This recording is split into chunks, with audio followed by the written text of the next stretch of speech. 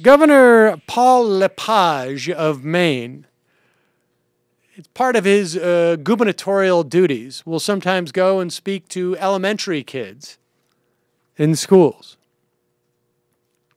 And for the second time at a school, Governor LePage has warned children of what he sees as a newspaper industry in Maine full of liars.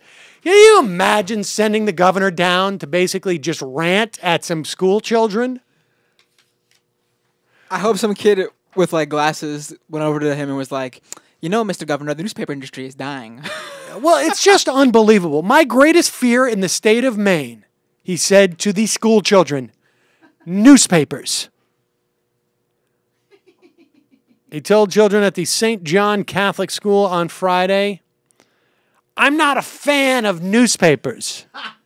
He told these elementary kids. Afterward, he told reporters that he prefers TV and radio news because he believes they don't spin the news.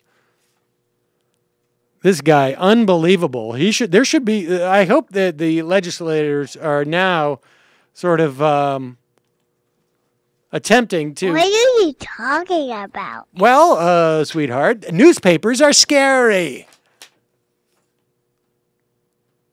It's unbelievable. Apparently, he did this in front of school children in Waterville a couple of years ago as well. This is a guy who should not be. There should be legislation to prevent him from going and speaking at schools. Just because, I mean, he's got to be scaring children with this stuff. Don't check out newspapers, kids. Just read comic books and watch TV.